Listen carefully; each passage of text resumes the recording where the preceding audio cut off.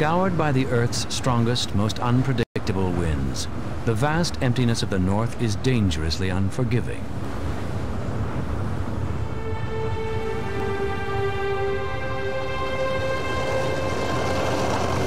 Yet explorers have been lured here for centuries. Some came searching for the elusive passage to the west, others simply to challenge themselves in one of the world's harshest environments.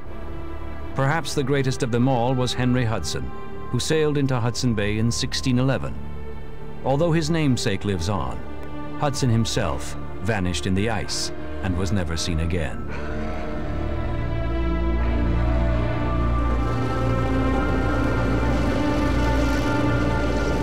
Seduced by history and adventure, explorers are still drawn north to experience its power from new perspectives. One of those is a man who seeks to soar above the solitude and find freedom in the frozen sky.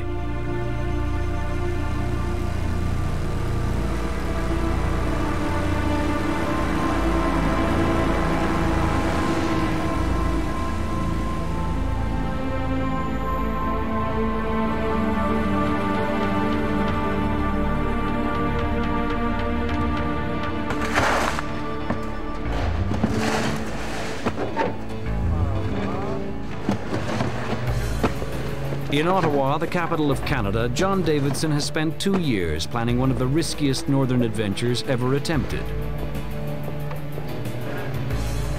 Winds are blowing 40 to 60 clicks. Where? Santa Kilowak. But listen to this, Monday, clear skies. High of -6, that's not bad. His goal is to fly a hot air balloon over Hudson Bay for the first time, and do it in the dead of winter. Yeah, I was thinking about that. I've had lots of opportunity to go to various areas in the world and balloon. We still got food spots? Of all the places that I've gone ballooning, and I've done some balloon flights in some pretty great places in the world, this was by far the most attractive to me. Davidson is a rare breed of pilot who thrives in even rarer air. He's set several high-altitude records and soared higher than Everest. Now, along with his ground crew of John Copeland and Matt Ferry, and second pilot J.P. Lemaire, he's ready to challenge one of the world's most treacherous inland seas.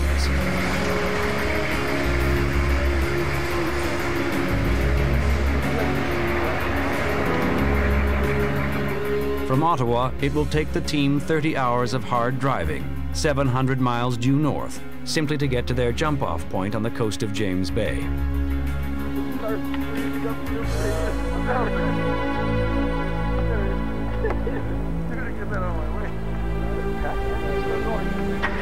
At a Cree hunting camp, the team makes final preparations for the real journey to begin. For the next 2 months, they'll travel across the ice of Hudson Bay, searching for ideal conditions to launch their balloons. They will tow a heavy load, including a vast array of high technology. This is a world where trouble is easy to find and even harder to escape. So do you want me to show you on the map where I want to take my plane, and then I'll show you where I'm going to fly? Yeah, you didn't have to show me, I'll find you. Okay, Georgie so Snowboy knows his world well, where wisdom is more precious than technology. Yeah. I'll go out, fly out over the flow edge, and then I'll come back and land where you wanted me to land. Find a place there, around Cape Jones. There's lots of nice place there. I'll catch but up. watch the rocks, eh? 1, 2, 3, 5, 8, 10. 10. 3, 4, 5, 6, 7, 8, 9. Oh yeah, baby, I'll take the yellow Argo.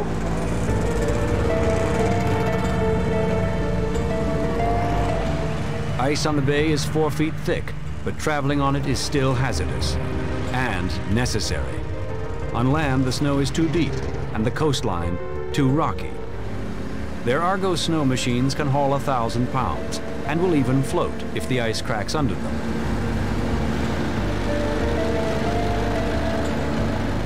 "80 miles north of Seal River, James and Hudson Bays meet at Cape Jones, the site of an abandoned radar station. Frozen in time, it is an omen for another Cold War that is just beginning. So this is Hudson Bay on our right and James Bay on our left. No, this is the Hudson Bay, and this is the James Bay over here. James Bay over here, yeah. And how far out do you think the flow edge is? Out maybe 3 miles? A little more than that. A little more than that? No, we'll see about 4.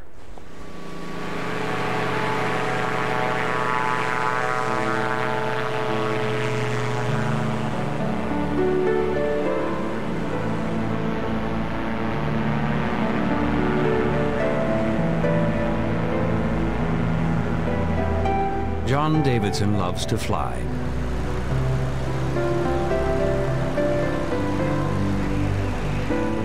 To scout ahead for the thin margin between stable ice and fatal open water, he uses a unique aircraft called a power parachute. I don't know why I'm comfortable in the air. I'm scared of heights, but I enjoy being up in the air. If I get frustrated, I make a business mistake or whatever. None of them are a care in my mind if I'm up in the air. But as soon as I'm back to the ground again, all the problems come back.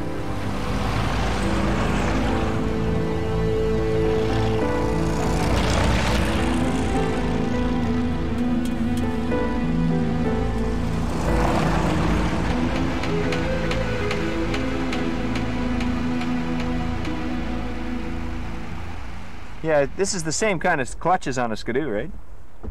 Davidson faces a serious problem. George might know. In the jarring cold, a clutch has failed, and the closest parts are 1,000 miles away.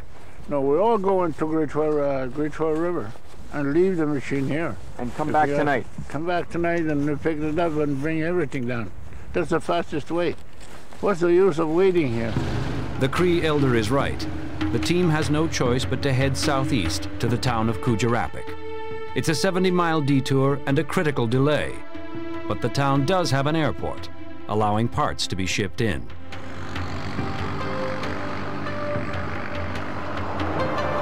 Located at the mouth of the Great Whale River, Geographic stands at the junction point between the ancient lands of the Cree and Inuit. I don't think there's any point. Old or young, people here know the North as a trickster, an unpredictable spirit with many faces and many moods.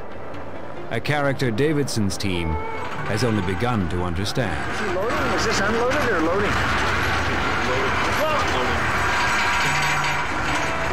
It doesn't seem like it's a very good tracking system because we don't know where it is. You mean, is it worth looking in the plane again for a little box? There is no box in this plane stopping in Great Whale. Not in Inukjuak, not in POV, not in Great Whale.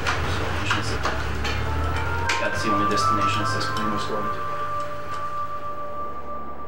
With his spare parts lost, Davidson is stuck in a world where life is dictated not by men, but by wind, ice, and the tides of Hudson Bay.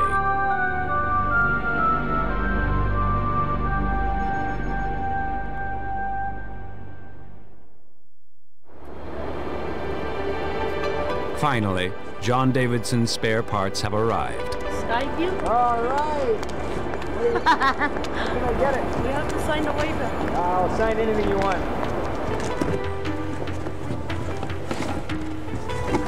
The repair turns out to be surprisingly easy, but after days of waiting and watching good weather come and go, the team is anxious to move on before the North plays another trick. Their route will shadow the east coast of Hudson Bay, 100 miles north to the Richmond Gulf.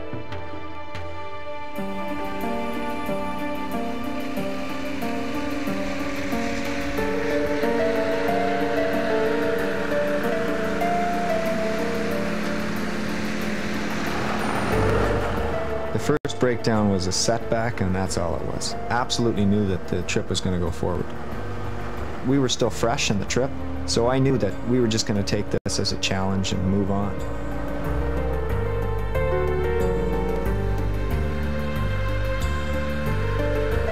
The Richmond Gulf is one of the most dynamic ecosystems in all of Hudson Bay.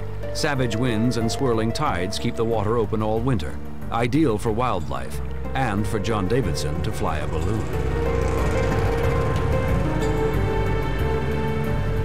Is all broke open? Yeah. Two broke open. So I got 5 more of that too. Okay, let's look at our priorities. The priorities are, I want to fly over the Gulf. That's one of the reasons we came here with the power parachute. Yeah. So that's what I'm going to do if the weather allows it, right? Okay. That's the first thing. So right now we're working between here and the Richmond Gulf. And do you feel comfortable going in that backslide? Mm-hmm. Yeah. You don't want to make a mistake. You go in the Gulf slide and you're going to go for a swim, right?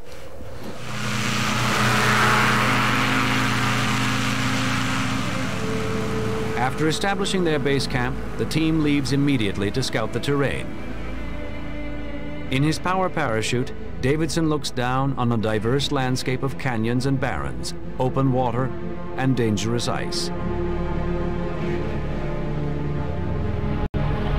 On the ground, his team intends to get an even closer look.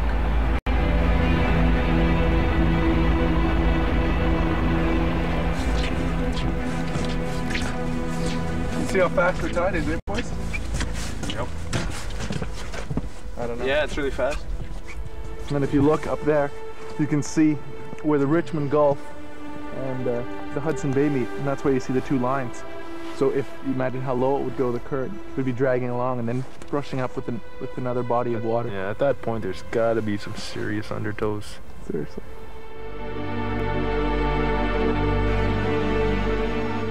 Created by a watershed the size of New York State, billions of gallons of fresh water have carved an escape to the Gulf through deep granite chasms. Beneath its churning surface, hardy plant life anchors the food chain for an abundance of wildlife. But not for people. Both the Cree and Inuit fear this place, leaving this rugged, uninhabited land to nature and the spirits of the North.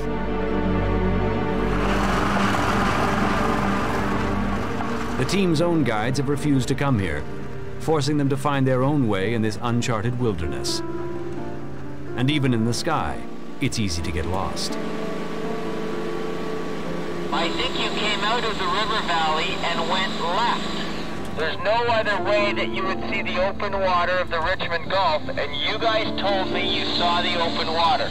That's correct. Well, then you had to have gone north to see the open water. I can see the river valley from here. It's completely flat. It's a natural way to go with hardly any trees.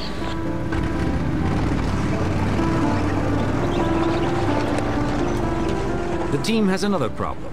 Their GPS locators are back at camp, a mistake that could spell disaster. But on this day, their luck holds.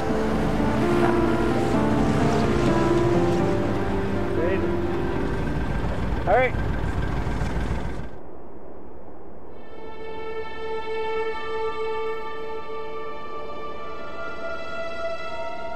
From the edge of a granite canyon 1,000 feet deep, 5 miles wide and 40 miles long, the balloonists finally confront the challenge ahead.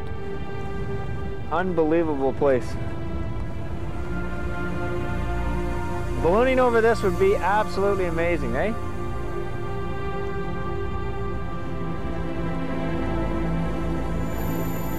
If you're coming across here and you started tailing off left, the worst thing that could happen is you land in the bay over there. Yeah, you know what kind of air would be hitting you as you came down and landing there? You want it to be pretty calm.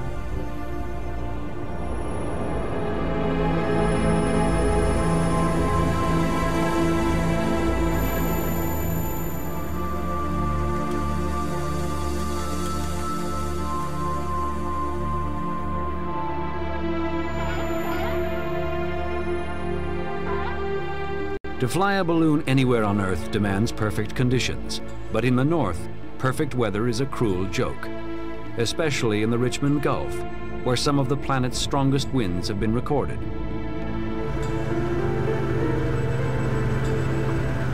When you guys were retrieving me, you got really close. And close wasn't good enough, right? Because there was a couple hills in between. We were within, let's say, a quarter mile. And we were talking to each other. Would a flare not have just said, well, I know kind of where I gotta go, whether I gotta go around this way or that way, there it is. Yeah, that would work too. That sound reasonable? Yep. All right. Tomorrow, if the North agrees, they'll fly.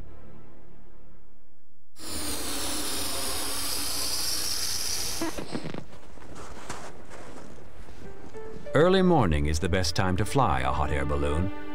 The team releases a small balloon called a pieball, to check conditions at 1,000 feet. That is amazing how stable that is. Hasn't pulled hardly anywhere. Oh, it's shocking now, maybe. Yeah, it might be pulling to the right there now. Wind velocity and direction look ideal. Now there's no time to waste. You have to do a balloon flight when the weather says to do it. You don't do a balloon flight based on whether you're tired or not tired or whether the equipment's ready or not ready. You do a balloon flight when the wind says it's ready to do a balloon flight. Hundreds of pounds of silk are inflated with propane burners. It's a frantic ritual they've practiced countless times.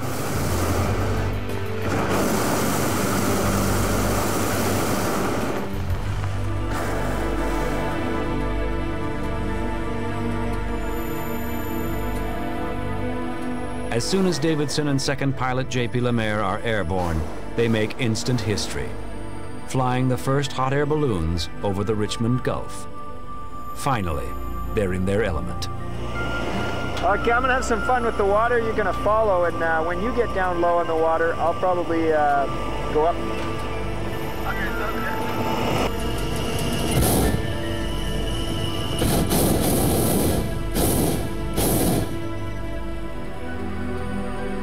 Hot air balloons have a distinct advantage over fixed-wing aircraft.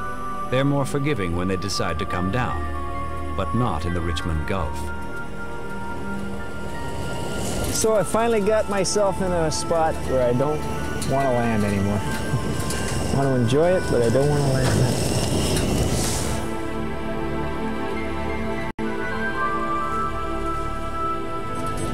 190 feet. Dropping 150 feet a minute. Nice and gentle. Here we go. We're going to do a touch and go on some Arctic ice. What do you think?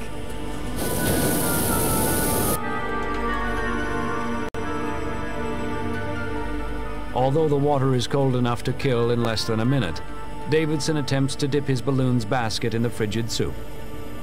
A very risky maneuver. Big problem, eh? Because we're headed right at the mountains, man. Unpredictably, the wind has shifted, forcing the balloon off its flight path toward a forbidding wall of cliffs.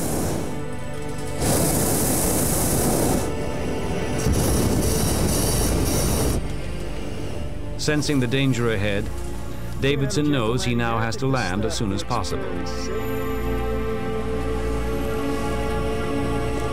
Anywhere off the water, I guess, is a fantastic spot. It's okay, here we go.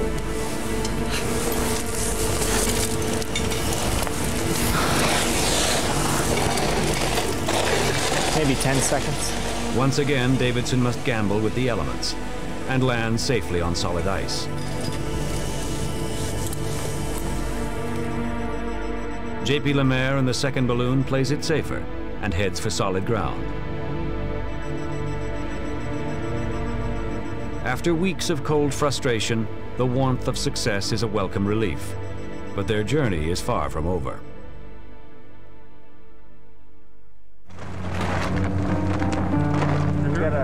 It's a new day and a new adventure. Ahead lies 120 miles of ice between the Richmond Gulf and the team's next destination, the village of Sanikiluaq in the remote Belcher Islands. I don't know if this is actually on the best They way. may be the first white men to ever attempt the ice crossing alone, a challenge the team had not planned on. We arranged for a guide for a while, but the guide had problems with his equipment, which we may have too, but he ran into his problems with his equipment early, and those problems couldn't be solved, and as a result, we're without a guide. We're without anybody. You don't think we're making it sound a kilowatt? Not today, boys. Not today. We'd love to make it in one day, but it's probably unrealistic. We're probably gonna have to be camping on the ice. The worst thing that could happen is it takes us 3 days to cross, or we come back here and the expedition ends.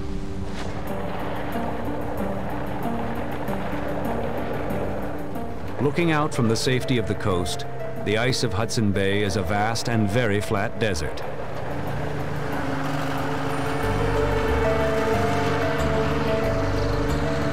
But without guides, the team has no way of knowing what really lies beyond the horizon line.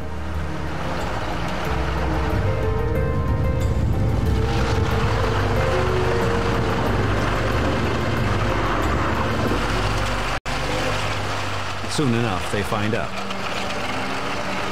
Only a few miles out, they drive headlong into an icy hell.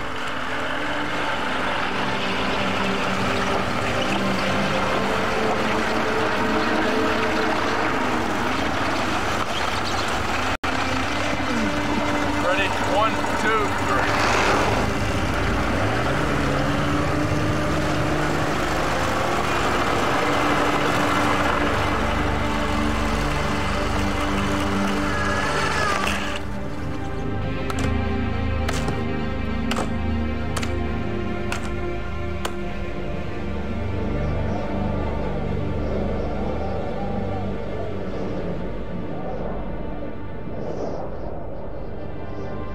Buckled, jagged ice the size of boulders stretches north, south, and west for miles, creating a formidable obstacle. To go through it or around it could take days, if their fuel holds out.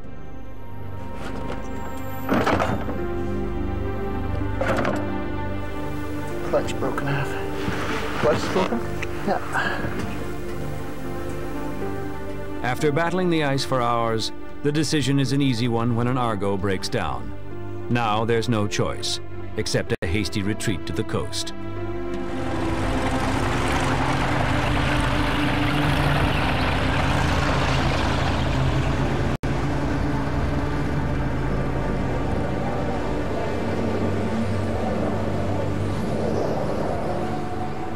By the time they return, even the weather has turned on them. Another vicious reminder of the North's unforgiving power.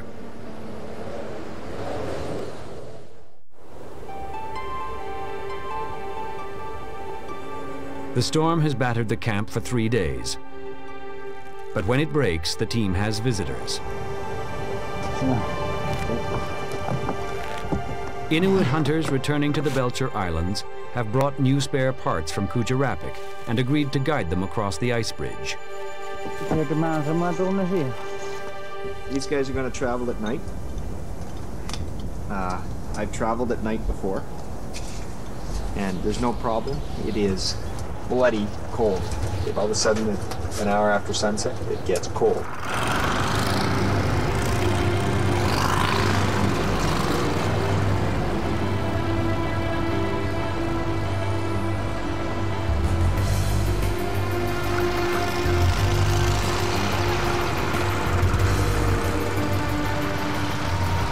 The Inuit have wandered the North for centuries, and today their survival still depends on an instinctive respect for the many faces of the land they call home. But even the Inuit rely on more than intuition to find their way. Veterans of the North's unpredictable moods, they're reluctant to camp on the ice overnight. The safest way is to get across as fast as possible.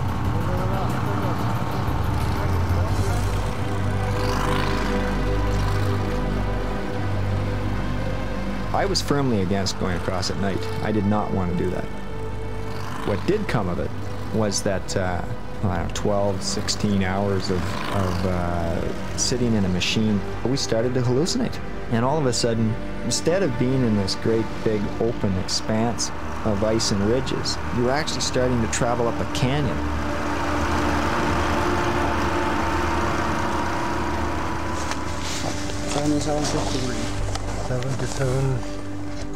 By midnight, they're over halfway, but still 60 miles from the nearest solid ground.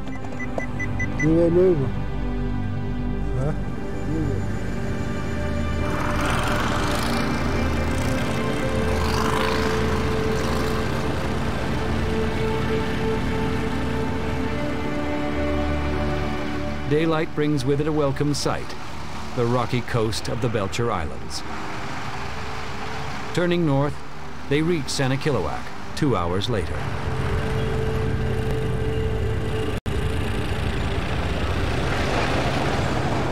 Physically and mentally exhausted, the team heads directly for the only hotel in town. A series of pre-built trailers that still look a lot like heaven. Let's not worry about anything. Let's just go inside and get some sleep.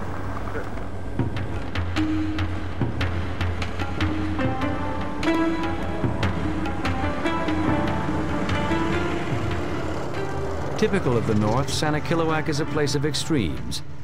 A modern village isolated on ancient volcanic rock. By necessity, the Inuit are a nomadic people, but Sanikiluaq is unique. Surrounded by churning water in summer and locked in ice for the rest of the year, they rely solely on Hudson Bay for survival.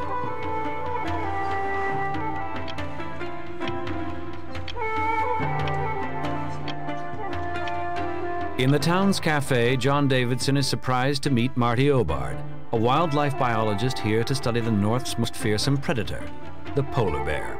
And once again, I mean, it is a very Obard is easy even and more safe surprised way to fly over. when Davidson offers him a chance to observe them from the sky, if he can find them. John, based on the movements of our satellite collared bears, it looks like, if you see here, the bears that were collared in James Bay, in late winter, they tend to move up to the south end of the Belchers. And based on that, one opportunity would be off the south end of the Belchers. Yeah, South Camp? Yeah, depending on where the bears were at the moment. Their plan is to travel south to a point in the Belcher Islands where areas of open water called polynias are located, and the bears are known to hunt. Oh, great. That'll make it a little shorter. Yeah.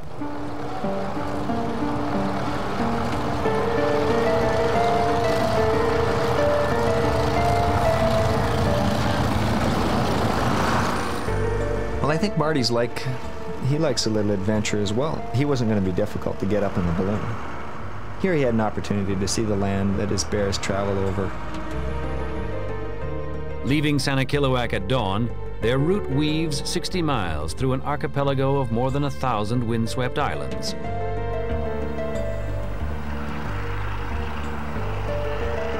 Their destination is a remote hunting camp, located about as far south as you can go in the Belchers, and the only permanent shelter of its kind for hundreds of square miles.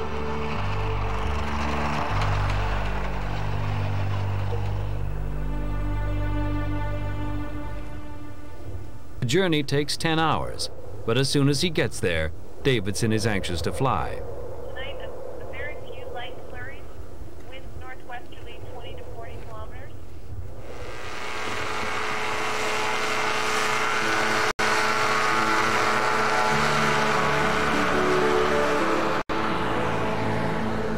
The Inuit know this world well, but they've never seen anything like a power parachute, or the man who flies it.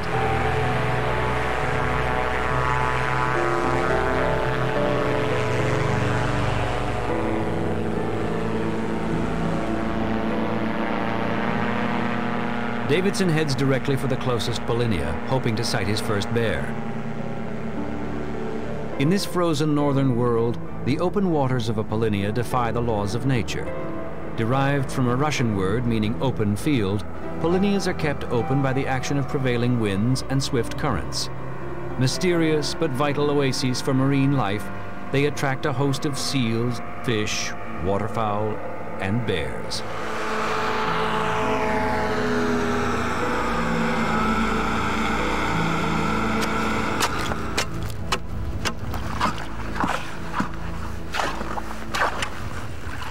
On the surface, the land appears empty and barren. The Inuit, however, know better.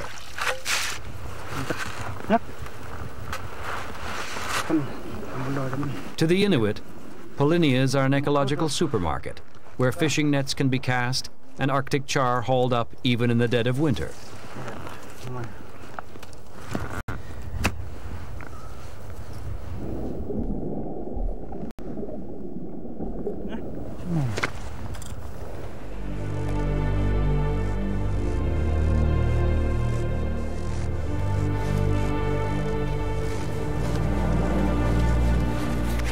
Like John Davidson, Marty Obard has traveled a long way. And he knows somewhere out there, a great predator is prowling his vast domain.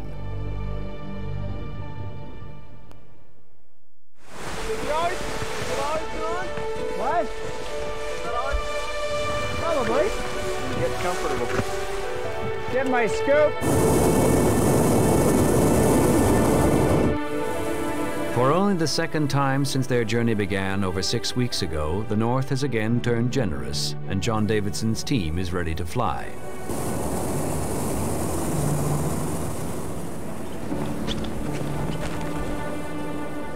Thanks, guys.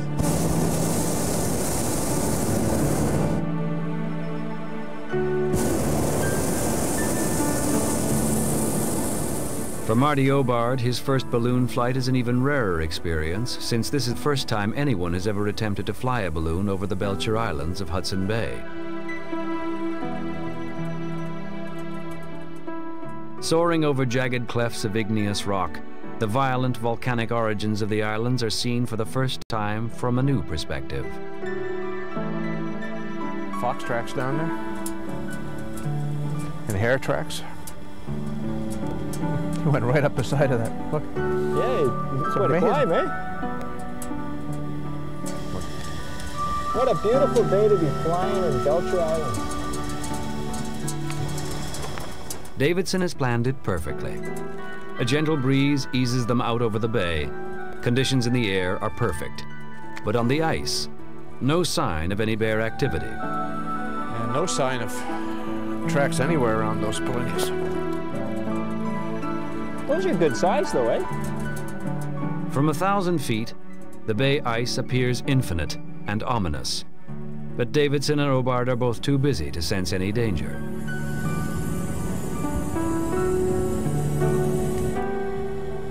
See there are two little islands down here, John? Yeah. And then about halfway between the second little island and the big one over there, there's a wavy line. Then it seems to split. Obard thinks he sees movement on the ice, and they move in closer. The Polinia appears empty. I certainly have a greater respect for the hunters here, you know. There have been years they've pulled in 25 bears in a week. Even at 100 feet, the abstract ice provides perfect camouflage. They could be looking for a needle in a haystack the size of Texas.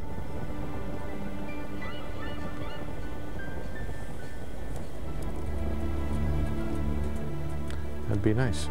Nice and gentle and quiet.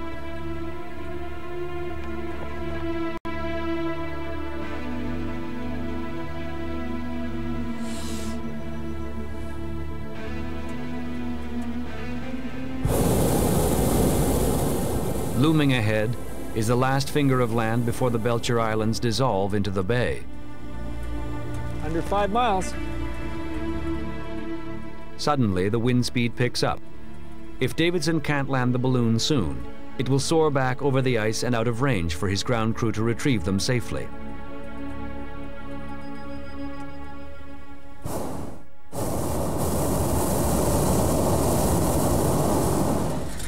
Here we go, boys.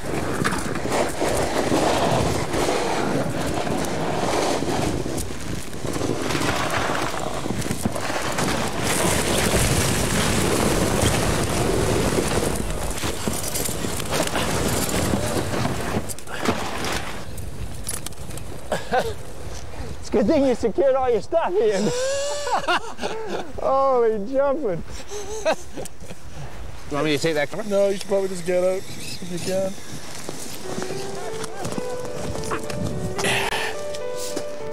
Are you going to put that away? If you can.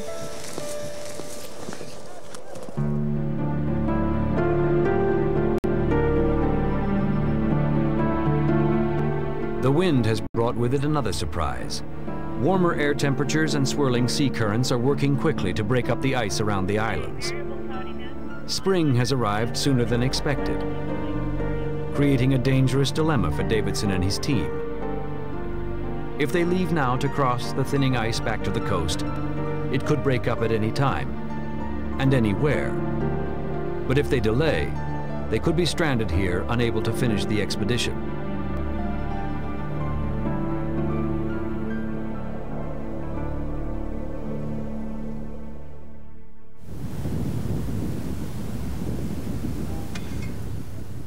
By next morning, the team's sleds are loaded and ready to go. The Inuit are willing to risk the crossing if they leave now.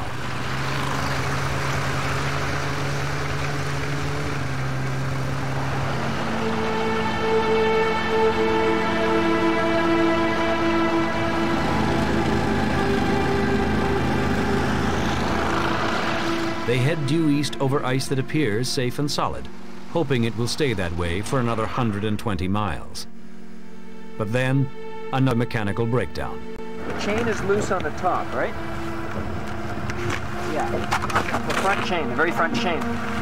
When you brake, what's happening, I think, is a link of the chain is jamming against the little square frame. I think that we're into a camp overnight for sure. Kelty camp. No comments on that one? Well, I say it's noon or 12:30. Let's just go. Let's see how far we get. We'll reassess at 6. Okay.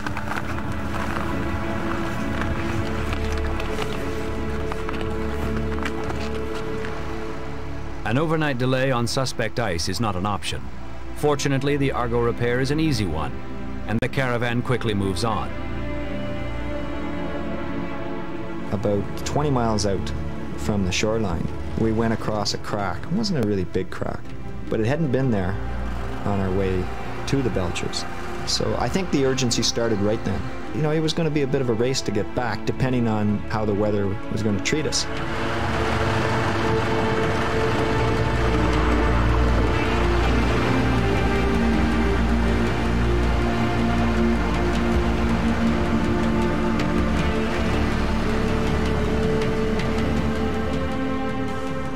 "6 p.m. comes and goes.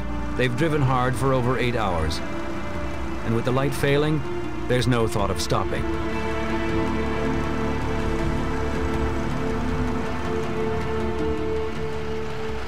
By sunset, the race is on.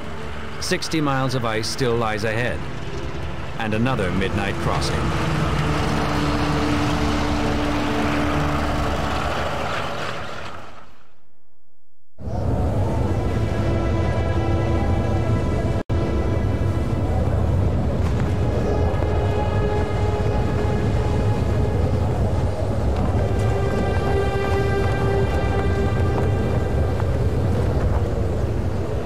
After traveling for 30 hours across open sea ice, the last 10 in the black of night, the expedition has made it back safely to the east coast of Hudson Bay. Battered by a late winter storm and plagued by exhaustion, the team has crumbled into camp. Outside their tent, it's hard to believe that spring has arrived. All they can do now is wait for the North's fury to subside.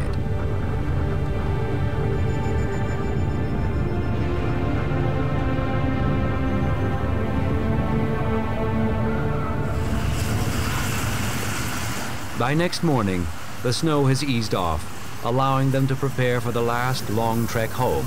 With time and now speed of the essence, there will be no more flying. I mean, the propane weighs quite a bit in the bottles, and we're burning it off to reduce the weight of carrying it on the land. But for a balloonist, it really is. I mean, I've hauled that propane all the way from here to Santa Kilowak and back, so that's, I don't know how many hundreds of miles, but now I'm on my way back, almost home, and I'm burning it off.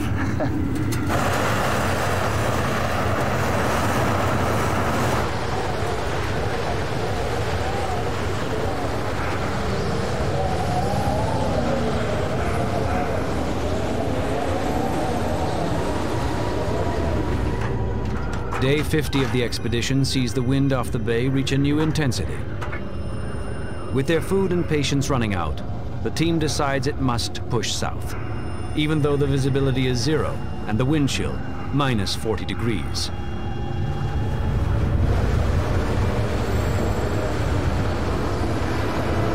It will be a 300-mile marathon from the Richmond Gulf back to Chisissippi, the beginning and hopefully their journey's end.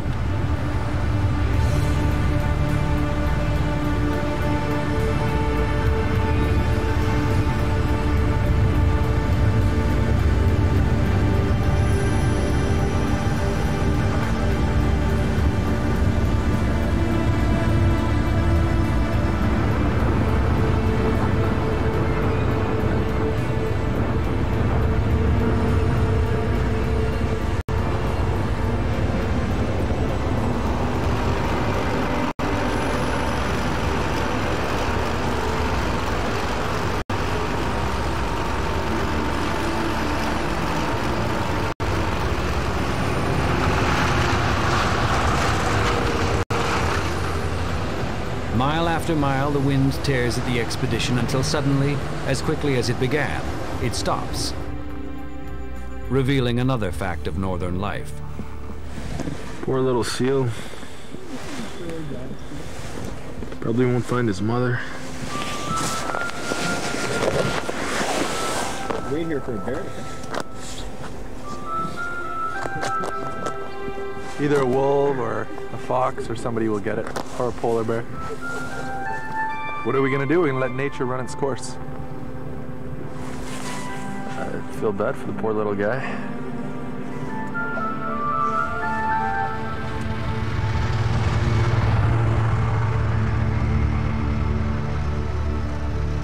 But with a little luck, this seal pup might survive. Sooner than later, the bay ice will melt, giving it a chance to swim for home. It's an option that doesn't bode well for Davidson and his team. With winter now officially behind them, the further south they go, the thinner the ice gets. After 2 punishing months and over 2,000 miles, both man and machine begin a final, desperate race.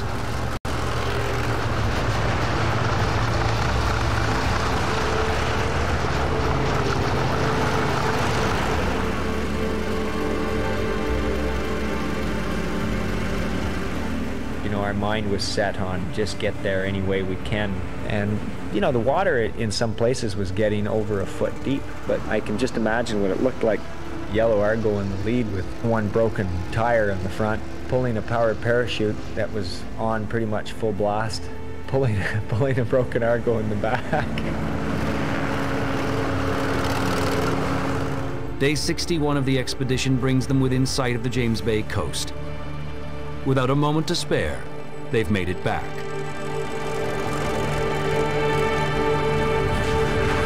I'm drenched, absolutely drenched. I look dry up here. My feet are drenched. The team load their vehicles quickly, anxious to return to a more predictable world.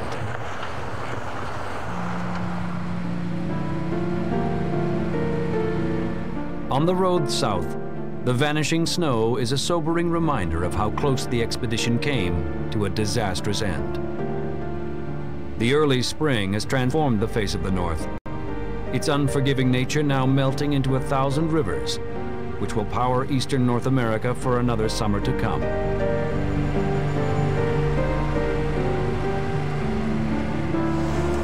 I think that the North was kind to us on this trip, and I forget the exact saying that somebody said about the North at one time, you know, that in the first couple of years you learn a lot, and then the next 10 years you realize that you have way more to learn. Certainly that's the truth.